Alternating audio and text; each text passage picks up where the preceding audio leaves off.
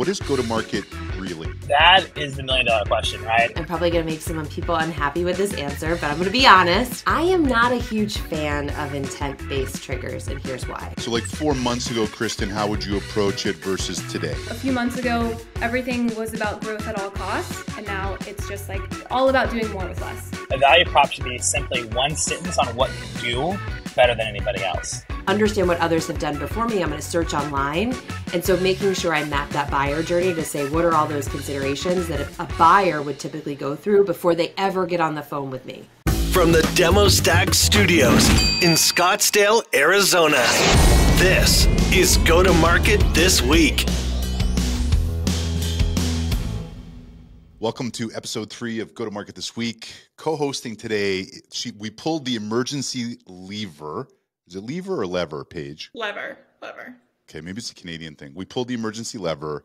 Paige is pinch hitting as a co-host. We had a co-host scheduled today, but apparently kids are getting sick. It's that time of year, Paige. So we're going to focus on go-to-market this week. We're going to be talking about that. We've got a lot of amazing, great guests. So Paige, thanks for filling in. You are welcome. Didn't have much of a choice, but I'm happy to be here. By the way, Paige is the producer of the show. So if Paige emails you and says, hey, want to come on the show? Or can we book you flights to come in? Or are you coming through Phoenix? You should call Nick. It's going to be coming from Paige, not from me. If you get an email from me, it's just disregard it. But Paige, you want to listen to. She's the heavy. How can you say no to this space now that you've seen it? Now you know you can't say no to me. So Paige, we're going to start talking go-to-market. But first, we got something really cool happening this week. And it's go-to-market this week. We're throwing a party in Toronto. Toronto, no T. So I love that we've been teaching you kind of these Canadianisms to get you prepared for this party. So Lavender and Demostack are throwing a party on Thursday, October 27th. It's at the Amsterdam Brew Hall in Leaside, not the one downtown.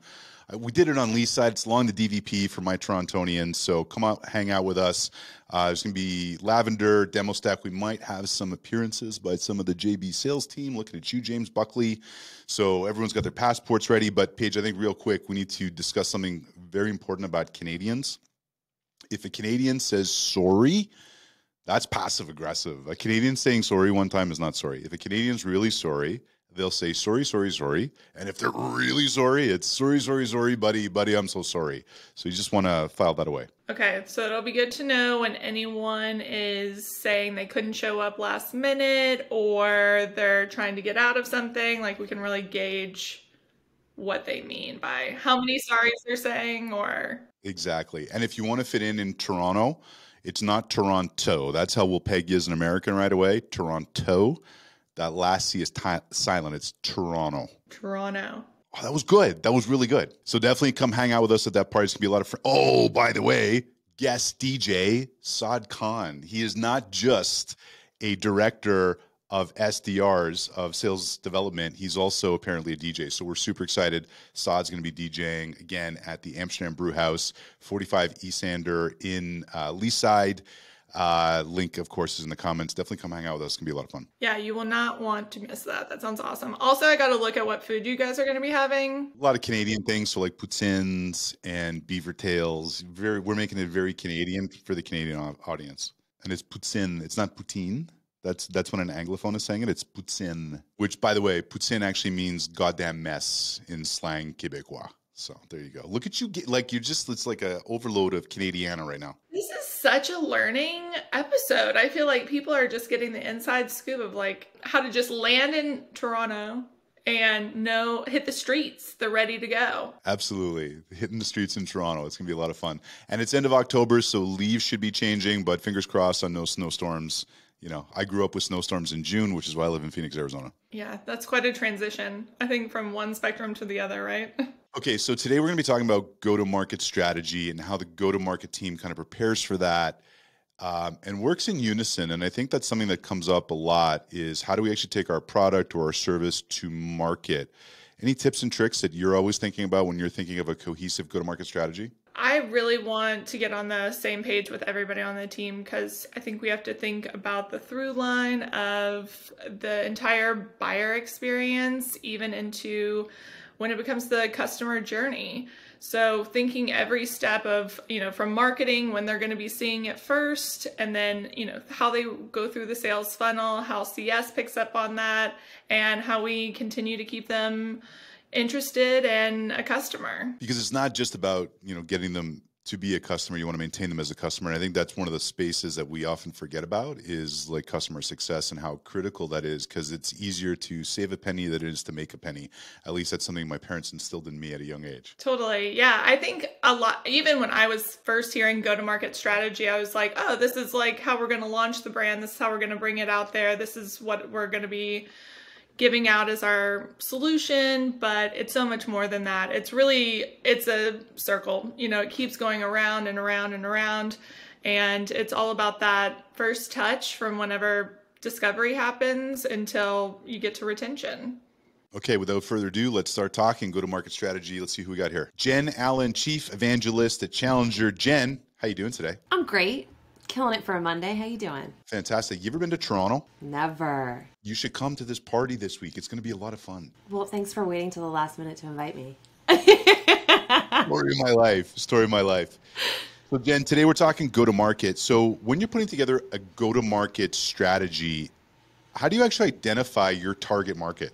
I think for me personally, it starts with the problem that we solve, right? One of the dangers I think that many of us can run into, I've certainly run into it in the past, is we tell ourselves the story that our product, our solution is for anybody, right? Like I sell sales training. Anybody can benefit from sales training. That's a really dangerous mindset to have, because then we go into these conversations with this belief system that we have to sell the benefit of what we're selling. So job number one for me is to say, what is the problem that we are ultimately solving for, and what evidence can we find that certain segments of the marketing face that problem and face it to a degree that it's actually so problematic they would do something about it. So that's the simple way that I think about it. How do you do that? Yeah, so there's a phrase that I learned from Challenger. It's called reframe potential. So reframe potential is basically acknowledging that every buyer out there has a belief or an assumption about how they get the job done today for the product that you sell, right? So again, I sell sales training, just use an example. There's plenty of companies that have their own sales training or have no sales training, or they work with somebody else. Like there is an assumption, there is a belief there that what I'm doing is good enough. Now, the mistake I made earlier in my career was assuming that everybody would want to be the best at everything, right? So why wouldn't you want the best sales training out there? There's a lot of reasons for that. It might be more expensive. It might be super disruptive. You might be concerned around whether or not you can implement it. Those are all compelling reasons to do nothing. If I reflect on like the pandemic and looking at Zoom as a potential prospect, they would have been a great prospect in the old definition, right? Because you got a lot of sellers. It's a big, sexy logo. Wouldn't that feel good to like acquire them, right? But at the end of the day, they were selling more than they could get their arms around. They don't truly need, probably at that time, a sales training solution to help them build demand. They probably needed a solution to help them convert it faster. And so I think when you approach it that way and you look at your customer segments and say, is it a high, medium, or low pain to solve? That allows us to look at it from the eyes of a buyer instead of the eyes of an opportunistic seller. Like, how do you map the buyer journey? Yeah, so one of the other mistakes I made was I would look at the buyer journey starting from the assumption of like, hey, customer is ready to buy my thing, right? Versus looking at what are the steps that precede that. So in my case, again, we'll just keep playing out this example. I could start a buyer journey with saying, hey, we have a recognized need that we need to train our salespeople, and then look forward from that. What are all the steps people go through? What I will miss are all the people way earlier on where I have an opportunity to probably influence them more. So what I'm looking for now is to take it a few steps back to say, what precedes someone to say, hey, I acknowledge that maybe I have a sales training problem. It's things like missing my forecast, launching new products, not selling enough of them, missed, upsell, cross-sell goals. So how do I reflect on that moment and say, my buyer gets to the point at which they recognize they need sales training because of these things that happened before it. So I'm looking at those earlier steps to say, if I'm ahead of sales and that is my target buyer, what are the things that are going to make me feel like I may have a talent problem? And then I'm looking more holistically to say, now I've got to think about which of these levers do I pull? Like I could fire people, hire more people. I could, buy sales tech. There's all sorts of competing things within which sales training is one lever they could pull. So I think taking that step back to say, what is the thing that precedes someone saying, I have the problem that we sell and solve, and then looking at from that point forward, now what are all the things that buyer is going to do to get educated about it? So not just like, looking at supplier websites, but where are they going to for information? Who are they consulting for information? What associations, communities, like groups are they a part of?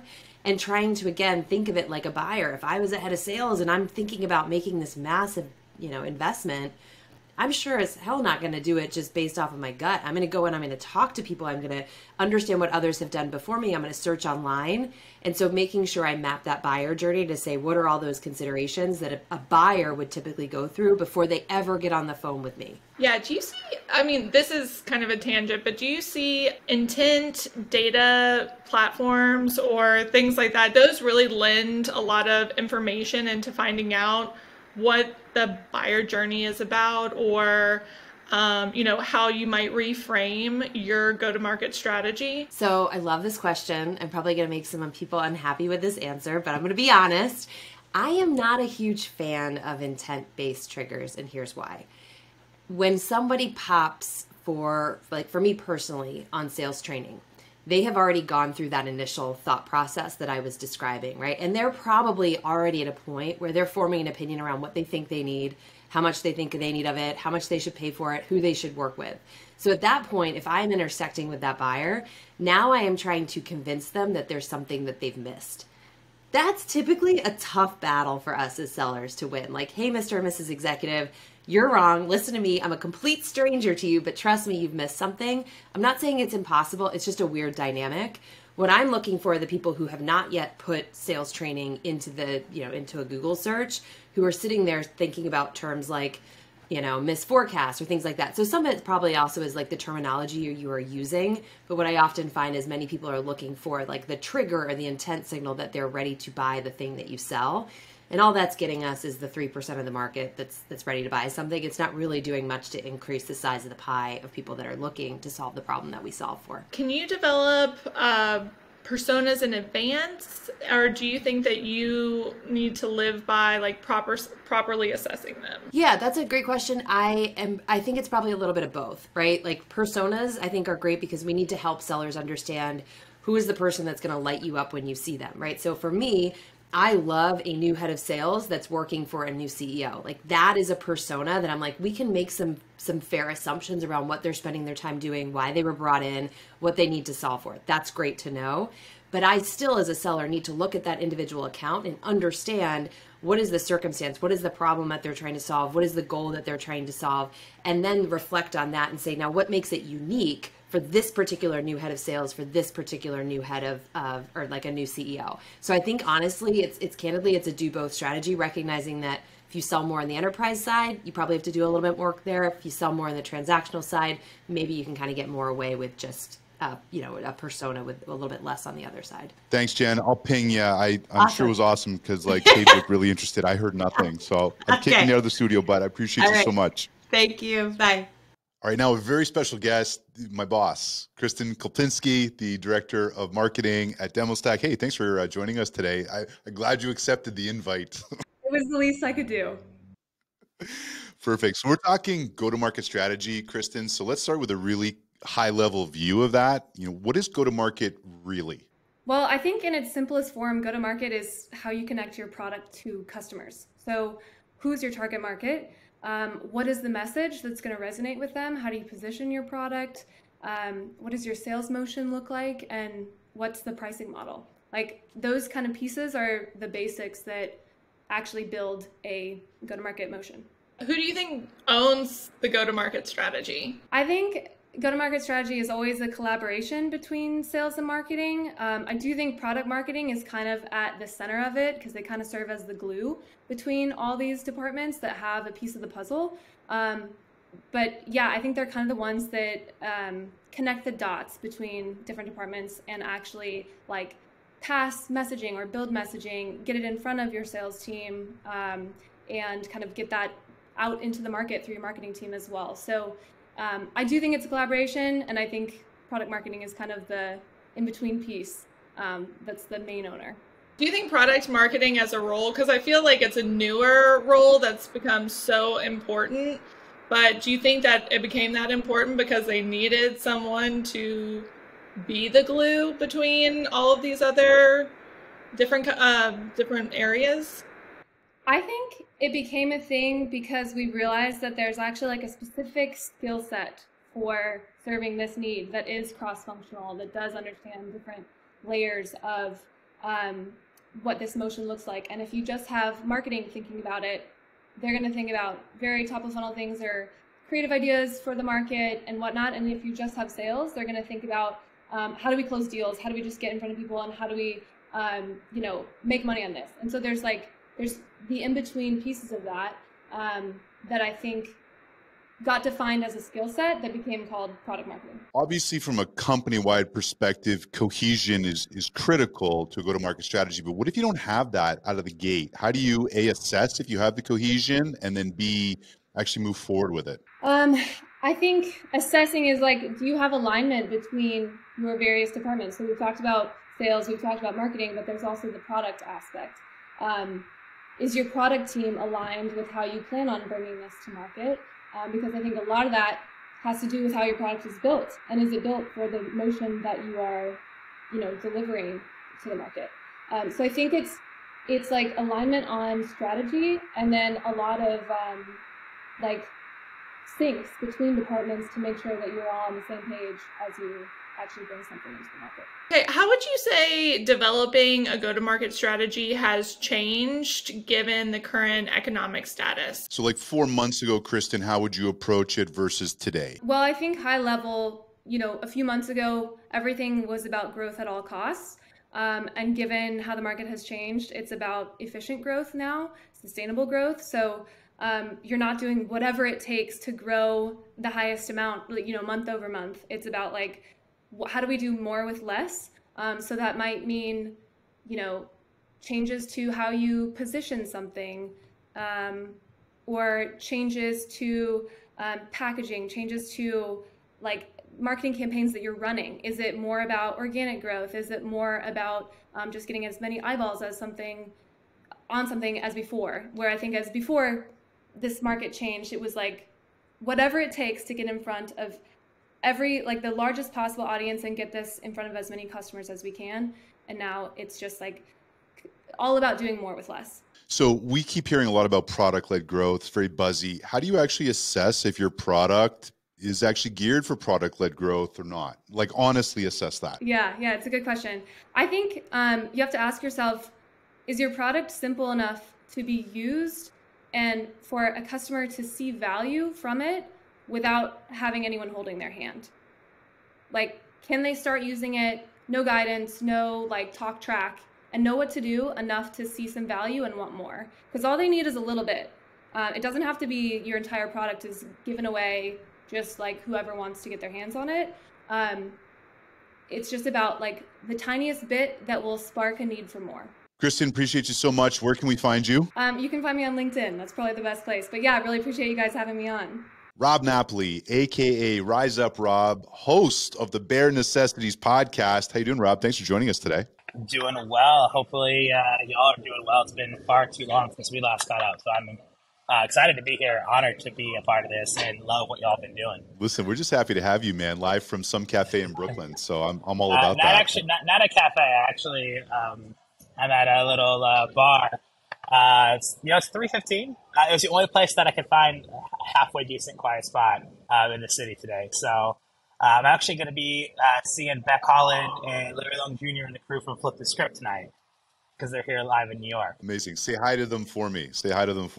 I will. I think this should be good with a beer in hand. I mean, maybe next time we should all have beers, just to get the conversation really flowing. Sometimes with my podcast, I encourage my guests to have a glass of whiskey or a beer, a glass of wine, especially if it's first-time podcasters, or sometimes I get founders that are doing it in their non-native language. I'm hey, pro tip, have at least one drink, if not two, before you come on. Just makes you not think so much about the way you sound, and you become more real, raw, authentic, and vulnerable, which is what podcasting is all about. I like to call that a personality drink. I think with networking, anything like that, having a nice personality drink, really helps you be yourself. We're talking go-to-market strategy today. How do you put together, the nuance of it? So how do you actually classify your value proposition and make sure that you actually have it right? That is the $1 million question, right? And I love talking to people about this because when I ask for people's value props, so many times I get a paragraph. A value prop should be simply one sentence on what you do better than anybody else, right? And if you can get it down into one sentence, that just makes it clear, because the idea of a value prop is to, one, give value, and to me, to incite further conversation, incite the interest, right? It should be that pop that gives you that exciting interest that's like, oh, I want to learn more about this shit. What are your tips to keeping that message clear? Write down everything you want to say. Like when you think about the value you give, write down everything you want to say and then workshop that. And I always tell people, like, you need to go outside your organization to get real objective feedback. And I also don't look for validation, right? I say look for objection. Look for people to ask questions. Because once they start asking questions and dig into it, then you start seeing what works and what doesn't, and you work on refining that. And then it comes down to, you need to pitch it 100 times. Do it in the mirror. Do it on video. Practice until you get it down into one sentence.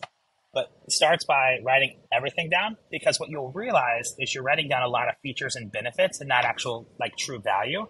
And so once you get that out of your system, then you can get at the heart of what really value means and what the value your company, your product, your service does to the market. Yeah, I saw a funny thing once that was like, try to explain it to your parents or, as a millennial, of course, we all work at tech companies or whatever. And, it's like, oh, go back and try to explain it to your parents what you do. I personally had a difficult time doing that since they have no idea what SaaS software is.